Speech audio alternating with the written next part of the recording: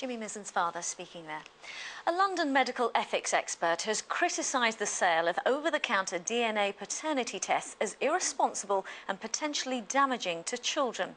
The kits went on sale at a pharmacy chain in East London today, as Sarah Harris reports. This box could hold the answer to your baby's paternity, and you can buy the DNA kit over the counter at a Hackney chemist. It's one of the first places in the UK to stock the test in a shop, and they expect demand to be as high here as it has been in America. What we're providing is indisputable answers to emotive questions, and people have the right to be able to get these answers. They don't have to buy the product, it's their choice, it's a product of choice, but hopefully what we can provide is information that settles on unanswered questions. So this is what you get when you pay £30 here at the counter. It's basically a box. Inside it you've got some paperwork and 3 swab sticks like this, and the idea is mum, dad and child all give it a good rub on the inside of their mouth like that. Send it away. It's going to cost you another £119 to get it processed. But whatever the cost, one leading ethics organisation says the information can only damage children. I don't think children are going to be sufficiently protected in this instance. These tests are not being done for the benefit of children, and they will inevitably be done without the child's consent. It's simply not for medical reasons, but for disputing, warring couples who the father in question wants to either accept or reject the child. But during a 4-week trial of the DNA kit at the Clockwork Pharmacy in Hackney, managers claim to have laid to rest concerns of one child who felt she didn't look like her siblings. One of the daughters was completely distraught because she thought that this wasn't her mum.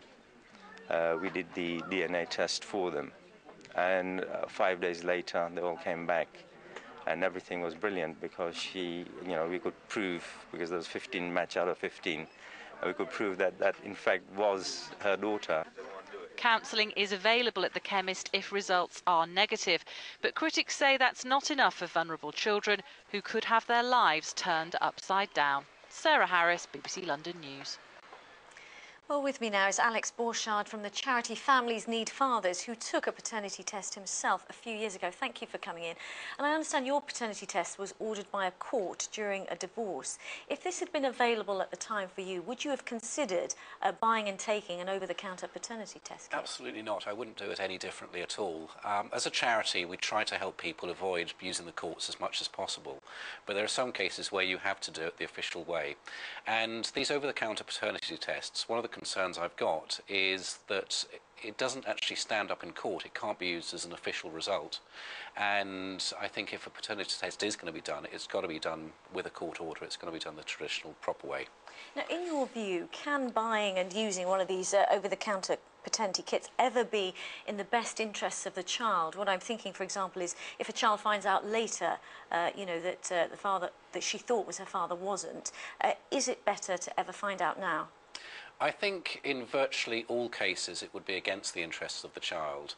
The whole way in which the DNA test is taken, the swabs are taken, it really ought to be done by a professional. A GP would be trained how to take the swab and how to explain it to the child.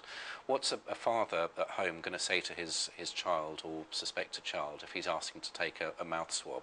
I think in a lot of cases it's going to be used to actually turn children against parents, and it's actually going to work against their interests rather than helping. So you're saying that the emotional sort of consequences outweigh the benefits. Absolutely. Given your experience, what is your advice to anyone thinking of buying and using one of these over-the-counter paternity tests? I would suggest in any case it would be a good idea to take some professional advice. Although this can be done without having to go to court, it makes sense to get some legal advice. And also I think some counselling as well. It's better to be prepared properly for this happening.